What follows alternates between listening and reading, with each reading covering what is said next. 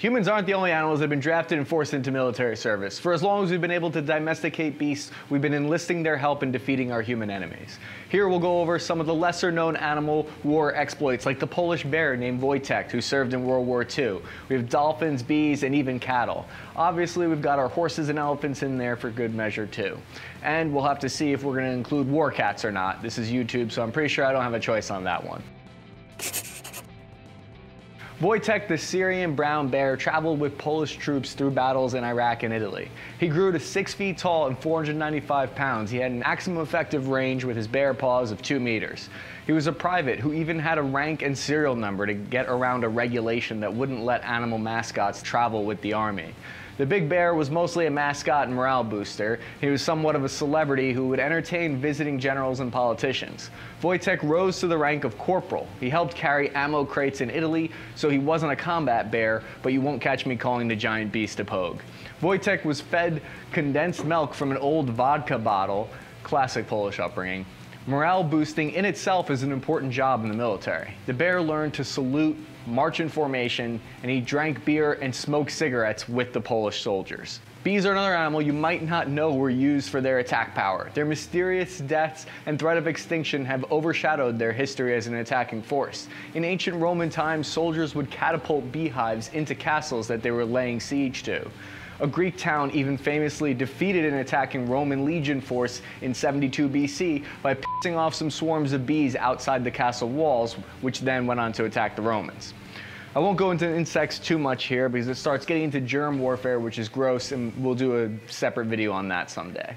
I was listening to a podcast about bull riding yesterday, and it sounded absolutely brutal. The riders get stepped on, broken ribs, broken necks, death, you name it, they face it in the ring with these 2,000-pound bulls. Being obsessed with military history, I wondered if the cattle's natural inclination to rip humans apart was ever focused and harnessed into a military weapon.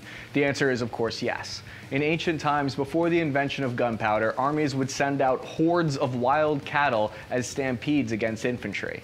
In 1671, a Welsh pirate named Henry Morgan had his 1,000 swashbuckling buccaneers attack a Spanish colony in Panama City. The Panamanians sent a herd of over 2,000 wild cattle to stampede the pirates. The tactic didn't work because they had muskets and a geographical advantage, so the pirates shot all the advancing cattle and I'm assuming had endless burgers later that night when they were pillaging the city.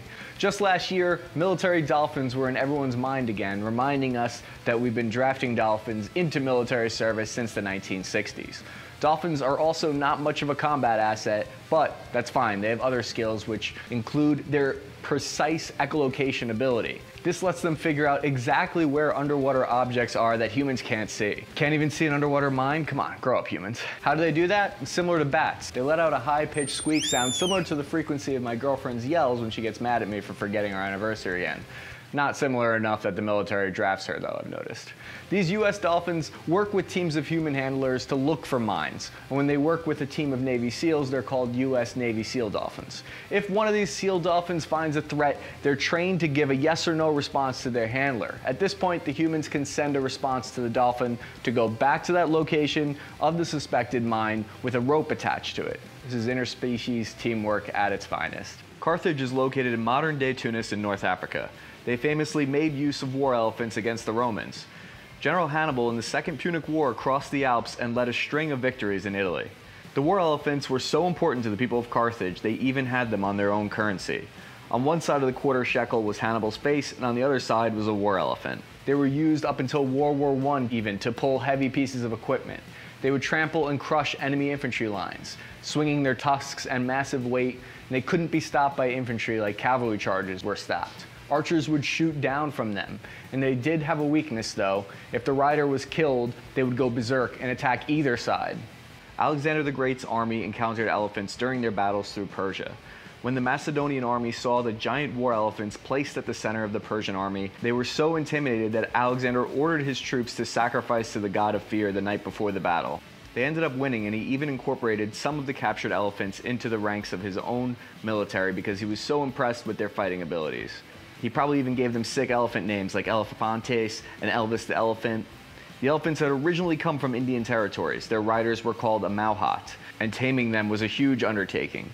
They used hooks to capture and tame the elephants when they were young. They had to train them for years, like that Tamagotchi you promised you'd never forget to train, and then definitely killed a week later. Experienced elephants that were 60 years old were seen as the best age for battle elephants. Don't get any ideas if you're 60 though, that's only for elephants. The main strategy in elephant warfare was to break the enemy lines. They could reach up to 20 miles per hour in a charge, and if you were an infantryman on the ground with a spear, it would be impossible to reach the riders up top who were shooting arrows or throwing spears down from the top of the elephants. The elephant itself had 6-foot-long tusks that were deadly, and if those didn't get you, they still had a great chance of getting trampled by one of those 13,000-pound animals. Since elephants never forget, they literally always remember to subscribe to our channel. Be like the war elephants and subscribe. Dogs of war also got huge exposure in media last year with a US Delta Force commando dog named Conan, who was credited with killing a highly valued enemy terrorist in Syria. Of course, not every dog would make a good military dog. My girlfriend's pug failed at a boot camp immediately. Chris, I really like you're taking the initiative on training the dog, but... You were thinking different camo? Doug is more of like an Air Force kind of dog. I was thinking the same exact thing, babe. I don't know the difference. This looks really cute. That's not the issue. But he is carrying a gun and 30 pounds of ballistic plates. You know, I thought you were gonna say something like that, and I'm right there on the same page with you. He needs a PT belt and iPro. Proper PP is important, babe. No. Oh, good point. I'll be right back. How can I train him? My favorite relatively unknown and hilarious terrible attempted plan to use dogs comes from World War II. This comes from a book titled 1942 by Winston Groom.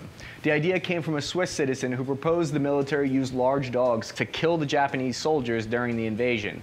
He convinced the military to use an entire island to train the dogs. The army planned to train 2 million dogs, and they wanted the invasion of the Japanese islands to begin with landing crafts, which would release millions of dogs on the defenders. The attack dogs would rout the defenders and confuse them. This plan failed miserably, though, because the dogs were too docile, they wouldn't cross the beach correctly, and the dogs were afraid of incoming shell fire. Millions of dollars was spent and wasted on this abandoned attack dog plan. Now that we've gone over a dog mission failure, let's talk about dog successes. I've heard each one has their day, after all. Abu Bakr al-Abadi was hiding at a safe house when they attacked him. He retreated to his basement where Conan, the highly trained Belgian Malinois, ran after him. Al-Baghdadi was terrified of dogs. He detonated a suicide bomb, killing himself and injuring the Delta dog. This prevented any of the Delta Force team from getting killed. Fortunately, Conan recovered and is 100% okay now. But this is only the most recent of many famous stories of man's best friend during war. The earliest known ancient stories of dogs used in wars was in the mid-7th century BC. Troops on horses also had a dog with them, which they would let loose on the enemy infantry ranks in an attempt to break their formation. In ancient times, if the infantry's formation was broken, they were done for. Dogs have long been used as sentries. They're incredible at warning of incoming intruders. In Iraq, we couldn't get within 500 meters of a town without every dog going wild, giving away our position. They never barked at locals, only American troops.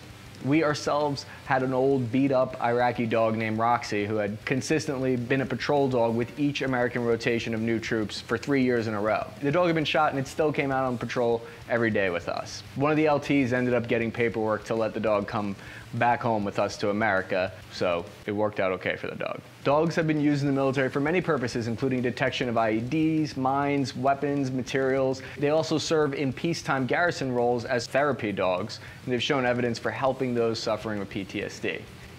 All right, let's go over cats in war. They did find limited military service in the Navy. Go figure, the Navy uses cats. No surprise there. I'm kidding, I love cats. Tittles the cat, for instance, was a black cat born on the HMS Victorious in the 1940s. He traveled over 30,000 miles with the British Navy. Cats have proven useful aboard ships where they've had their own little wars of hunting down rats and mice. The earliest example of evidence that we have for horses helping humans on the battlefield is around 4000 BC. But it would take another few thousand years before horses would reach their peak battlefield potential. Technological inventions made them more effective, like the saddle and the stirrup, which allowed riders to go faster, farther, and fire arrows with more accuracy. You can make a good argument that without the stirrup, Genghis Khan couldn't have conquered nearly as much as he did.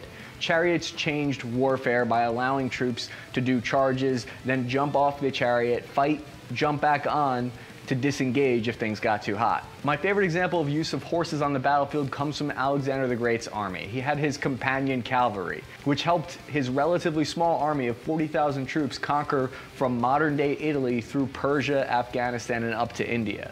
They were the first ones to use shock cavalry, who would charge at the infantry line's flanks. Up until then, that tactic hadn't been perfected yet. Thanks for watching. Hope you enjoyed learning about war animals. Please remember to like and subscribe. I'm Chris Cappy, Task and Purpose, over and out.